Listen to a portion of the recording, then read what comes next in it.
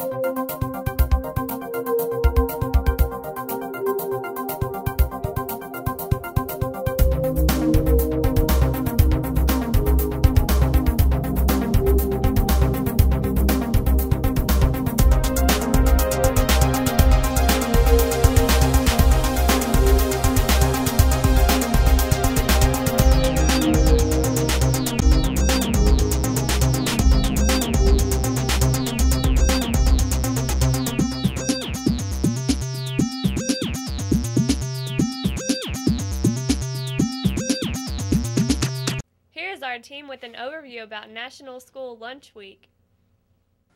October 12th through 16th is National School Lunch Week. The School Nutrition Association stresses the importance of eating a healthy meal every day, while honoring the hardworking and dedicated cafeteria workers for providing meals for the children. The slogan for this year's National School Lunch Week is All-Star School Lunch. All-Star School Lunch is a slam dunk to help students learn about the importance of eating healthy and being active. The NBA-inspired campaign features 5 basketball teams, each comprised of a healthy school lunch menu item and coached by a current or former NBA player. The campaign runs from August 2009 to October 2009, ending on the National School Lunch Week, October 12th through the 16th. Monday we will be having CP's Pizza, a whole grain pizza served with carrot sticks and kiwis. Tuesday, Dwight Howard's Veggie Quesadilla, served with Mexicali corn and apple slices. Wednesday, we'll be eating Vince Carter's chef salad with turkey, a whole grain breadstick, and strawberries. Thursday, we'll be eating Steve Nash's chicken parmesan with a whole grain pasta, green beans, and a fruit salad. And to top off the National School Lunch Week, we're going to have teriyaki bowls. Deanna Tassari's beef and vegetable rice bowl served with an egg roll and orange wedges. Also, to celebrate the National School Lunch Week, we sat down with one of GHS's own cafeteria workers to learn more about their daily routine.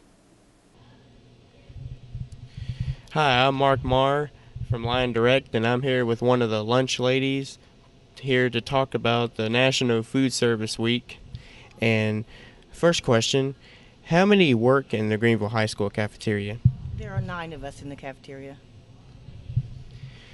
When do you have to arrive to prepare breakfast? About 6:45. It's early. Very, very early. How many people do you prepare food for? A little bit, approximately over 800 kids. It is a lot. How long does it take to prepare the food? Pretty much all day, about from 6:30 to about 11 o'clock, 11:15. And what is the daily routine? Well, we come in, we pull our menu, we pull the food that we have to prepare, we break into teams and get it all done. Okay. This is Mark Marr reporting from Lion Direct. The April 2009 issue of School Nutrition featured the campaign lunch article for All-Star School Lunch. To download this article now for campaign information, menus, decorating ideas, and some great tips to how to make this the best National School Lunch Week ever, visit www.schoolnutrition.org. Thanks to all of our dedicated cafeteria workers.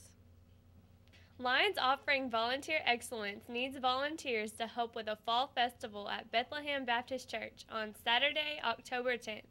A sign-up sheet is outside Ms. Folden's door.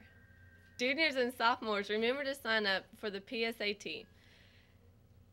There are only 110 tests that cost us $13 and is scheduled for Saturday, October 17th. Katie, how do you like the block scheduling? Oh, it's okay. Let's see what some other students have to say about it. The AV scheduling works well with my classes really well because I'm not overwhelmed with all this homework in one night and then have to give it the next day. And also, I don't have 45 minutes to complete a test. It's nice to have the full hour and a half. The AB scheduling works with all my classes. Like, I get equal time with all my teachers, and sometimes I get more time on A days to do homework, so it's pretty cool. What do I think about block scheduling? Well, I really like it. I think it gives students and teachers more one-on-one time together. I think it provides an opportunity for students to have remediation. There's a day between classes, therefore they don't have to fall behind. And I just think it creates a more relaxed atmosphere, and it's not so rushed. So that's what I really like about it. What do I like best? I think that I like that I'm not so busy with all the homework. Like, I have an equal amount of time to finish it. And plus, all the teachers get to prep us for the next class, or they get the full 1 hour and 30 minutes as well. So it's nice learning. The thing I like best about the schedule is just more time for homework, I guess, and you don't have to, whenever, like, you got a test on a Friday, like last year, you only had like 45 minutes to finish it, and if you didn't finish it, you failed. What do I like the most about block scheduling? I like the relaxed atmosphere, just being able to interact with my students more, and the time in class is not so rushed and hectic.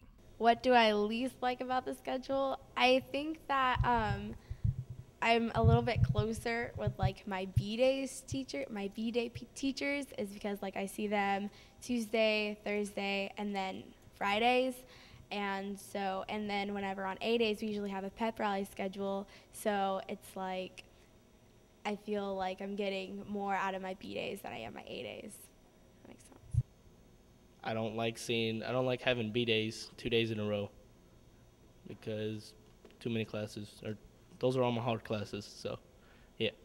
What do I like the least about block scheduling? Let's see. There's not a lot. I really think it's beneficial to the students and to the teachers, and I guess the least thing would be that it does cause conflict sometimes with the kids. They don't remember what day they have what assigned, and there can be some confusion sometimes, but I think it's a minor thing in respect to what good things are about it. 14 choir students, 13 of whom were selected for the all-region mixed choir, and 1 placed as an alternate. Good job, band and choir.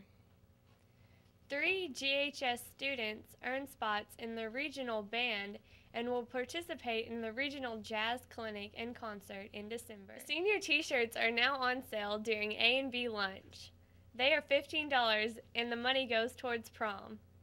Hispanic Heritage Month is going on now. Here's Andrew Griffin with more info. What is Hispanic Heritage Month all about?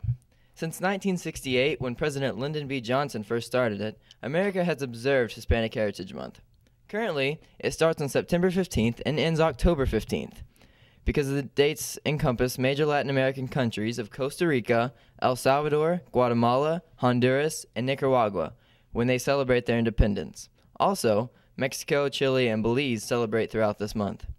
In addition to celebration of independence, Hispanic Heritage Month is a time set aside to recognize the contribution of Hispanic Americans to the United States and celebrate Hispanic heritage and culture. Throughout the years, various Hispanic people have impacted America in some way.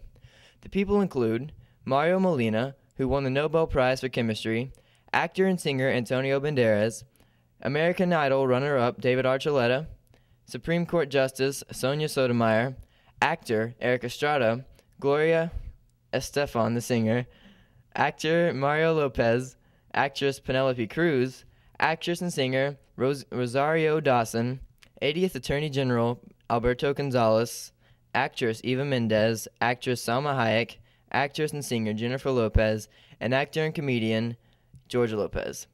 To celebrate, people are found having fiestas with food and dancing to celebrate their culture.